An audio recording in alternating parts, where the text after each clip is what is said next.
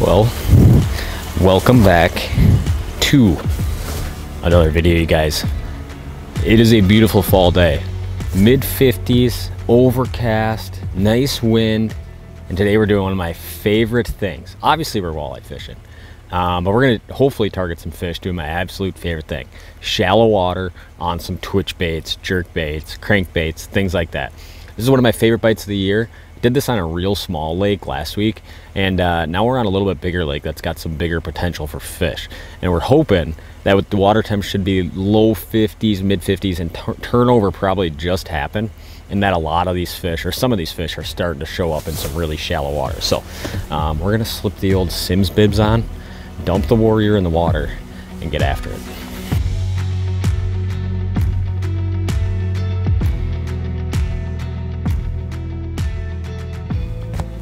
All right, perfect looking fishy fall day.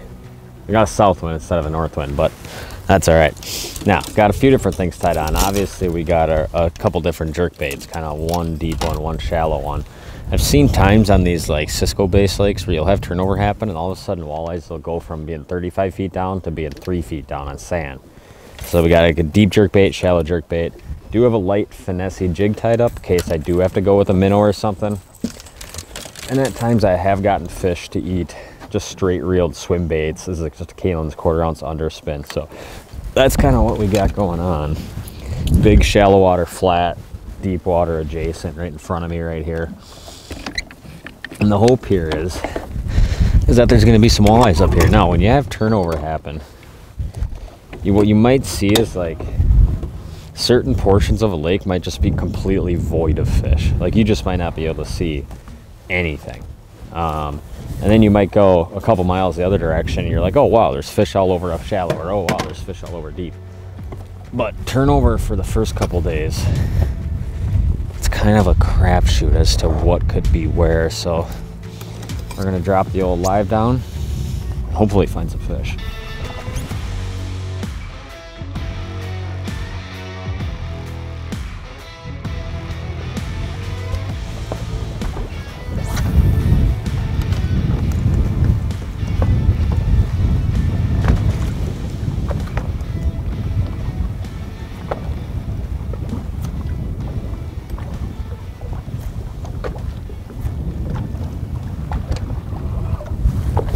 Oh, right there, dude. Wow, I don't know what that is, dude, but I was just on a long pause. I saw a big fish up and around that bait. Whatever it is, it's gonna be big. I just saw one big mark up on that bait. It's a walleye. There we go, man. Fish number one. He was fighting like he was gonna be 10 pounds. Beautiful one to start though. I saw that fish in that bait, but he was moving so fast I just kind of lost him. That bait cloud was so big. Threw the jerk bait around there. It was just literally on a death pause, and my line just started going out. There we go. There's number one. I have not seen a ton. Well, actually, this is the first like real thing I've seen on the Mega Live. Look at him.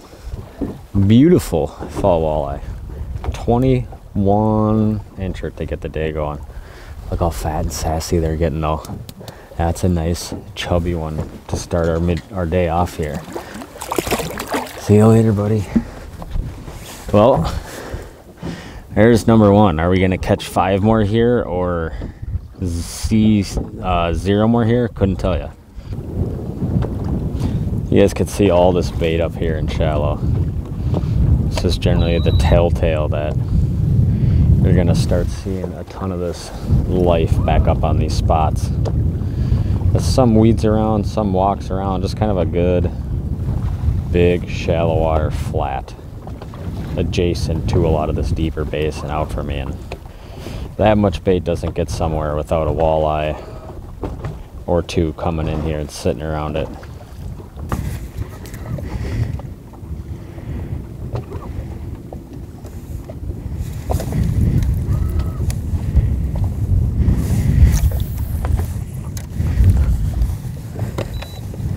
That's what we want right there.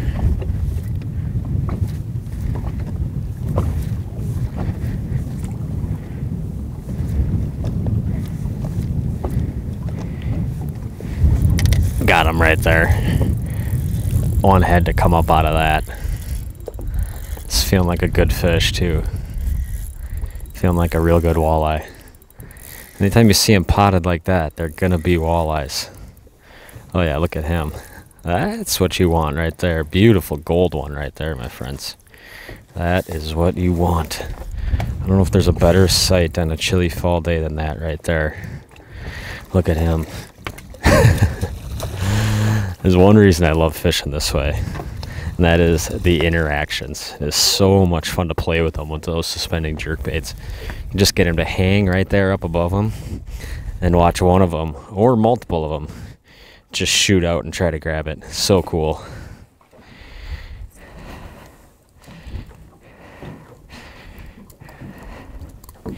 There we go. Look at that beauty right there. He is a pretty one, my friends.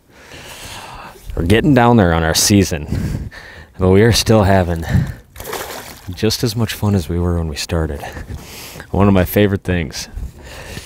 Love summer walleye fishing. Absolutely love it.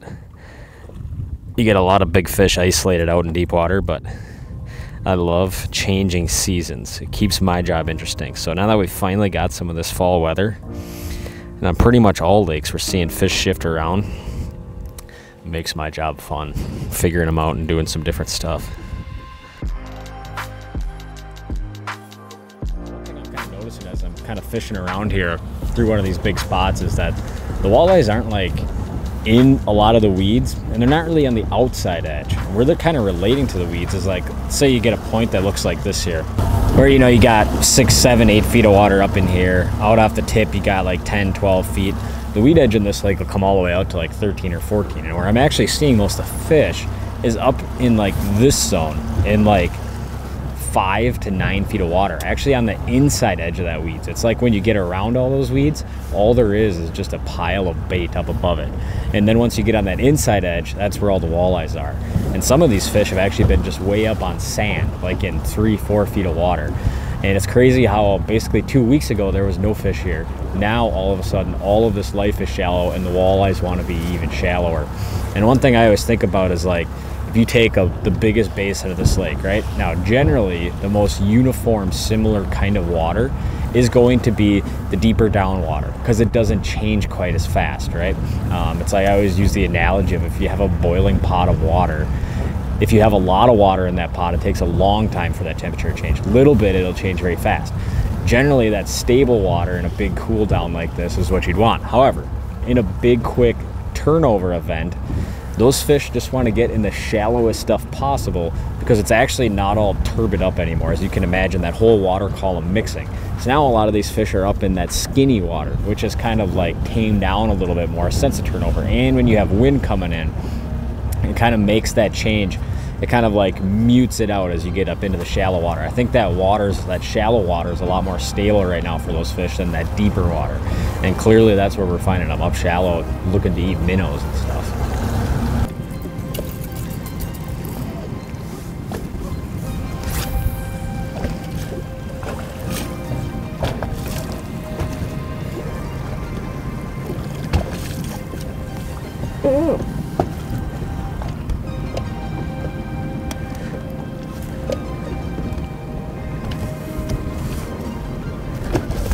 Got him right there. Wow. Was that cool, man? Feeling big. I just took off that deeper jerkbait and got up in here real shallow. And this guy came up to it right away. This fish is in about 6 feet of water. Another real nice walleye, man.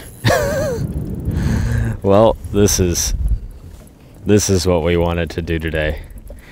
There's a couple of them there, actually. Come on, bud. Come on, bud. Oh, dude, that is as much fun as it gets. And we are definitely on some quality fish today. Look at that guy, dude. Just a nice fat 23, 24 incher. That was on a husky jerk. Which on a cast, I mean, that bait was probably only down in the water column 2, maybe 3 feet. In 6, 7 feet of water. Whoop, whoop, whoop. Come on, bud. And when you think about it, I made this point in a video I filmed last week, but when you think about catching fish on a like minnow, right? We all know like fall is the minnow season. Beauties right there, man. That is what we are after. That is for sure. But one thing I was talking about in the other video is, you know, we obviously all know fall is jig and minnow season, right? Or minnow season. Fish are feeding on minnows. The bug hatch is kind of end. Fish are now feeding on, you know, popular tactics in the fall, rigging big minnows, big jig and a minnow. Jerkbait's no different. It's just a big minnow, but instead of being on the bottom, it's up high, right? And it's actually more natural a lot of times for fish to eat baits that way, up off the bottom. It kind of gets that predator drive going a little bit more than an object that's just popping along down there on the bottom. All right, a couple different jerkbaits we're using. Basically, there's a couple colors I like in clear water. Gold, blackback's always one that I love. This is a shallower one. This one's only going to go like 3 to 5 feet, which is kind of perfect when I'm up there in that 4 foot to 7 foot, 8 foot depth zone, right? They will come up a long ways to a jerkbait too, but sometimes if you're dealing with a lot of wind and you're going into wind or casting sideways to wind, it is nice to have one that gets deeper, faster, allowing you to not have to cast, you know, 120 feet to get your bait down 5 feet, right? Or 7 feet or 8 feet. So then we got one deeper one on, a little bit deeper bill on there. And that's gonna let me get that bait in there. Now, cadence wise, we've done a ton of videos on this style fishing on walleye now, but basically the main thing is I wanna get it to that fish as quickly as possible, keep that bait up above their head, and make that fish engage and see what he does. A lot of times if those fish are real active, you're gonna get it up above them, you're gonna twitch it like twice and just let it sit there, and you're gonna see that arc just come right up and smash it. Now, obviously, if you're not fishing with a forward-facing sonar, pretty standard retrieve I'm doing, getting the bait out there, reeling it down a distance to get it kind of in that depth range you want to be at. Pop, pop, pause.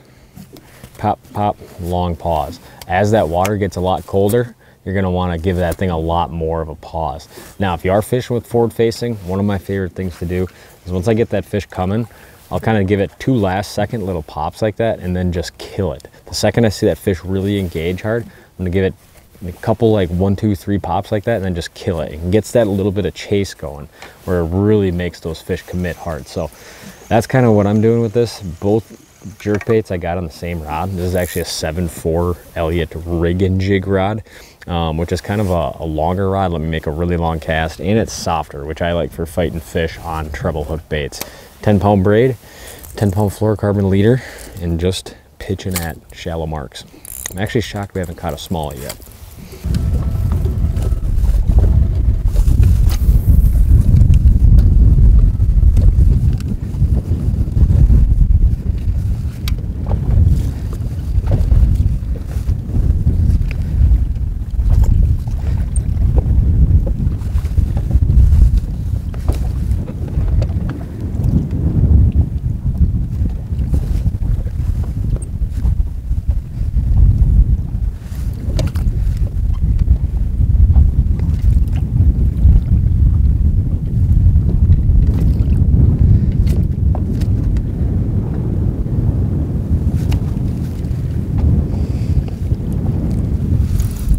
Dude, that fish was so high in the water. Look at him. Oh goodness, man. There's a few of them there. They were kind of moving slower though, but I was really close to him.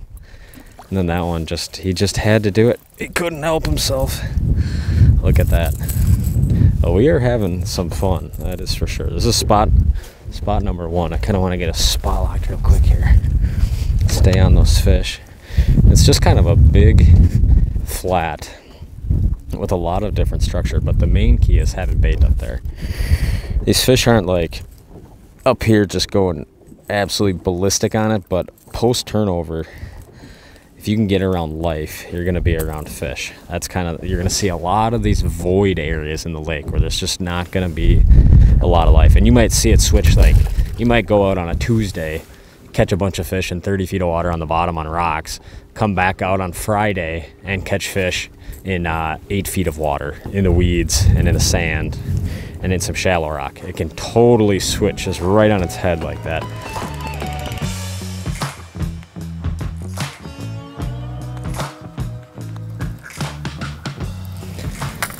All right, onward.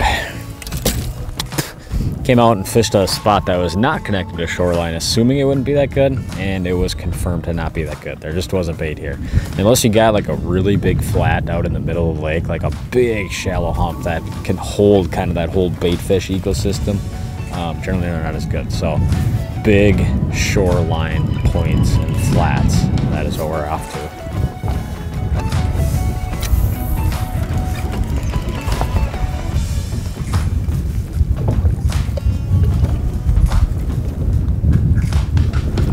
Oh, come on. Got him right there. Wow, dude, did he come flying.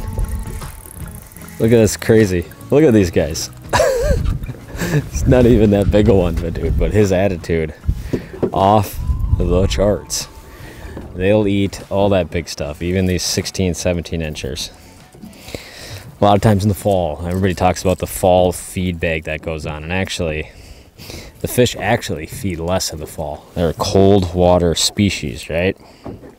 So their metabolism's all based on the water temperature. But one thing you notice is that all of the bait fish are naturally... Oh, he wants to go home, but he's not going to. We gotta let him go. All the bait fish is bigger this time of year, so they naturally eat bigger stuff. At least that's my incredibly scientific interpretation of the quote-unquote fall feed bag.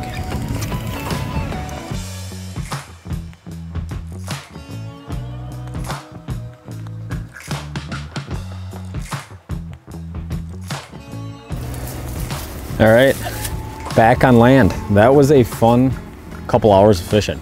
Anytime I can get up real shallow, skinny water, and catch fish in 3 to 10 feet of water on jerk baits, that is about as much fun as walleye fishing gets. I'm actually shocked I didn't catch a smallmouth. Obviously, they must just be mostly out in deeper water, but it's amazing post-turnover how shallow some walleyes will come. So I appreciate you guys watching this one. Hopefully you guys are having a good fall. We still have abnormally warm fall fishing conditions, but eventually it's obviously going to get real cold. We had water temps that were like 54 to 57 today, which is pretty warm for, I'd say, late October in this neck of the woods. So hopefully you guys enjoyed watching this one. Didn't catch a ton, caught them pretty solid. Only fished 3 spots, I guess. And there was certainly some fish there. So hopefully you guys enjoyed watching this one. Hopefully you guys are having a good fall in the water. We'll see you guys on the next one.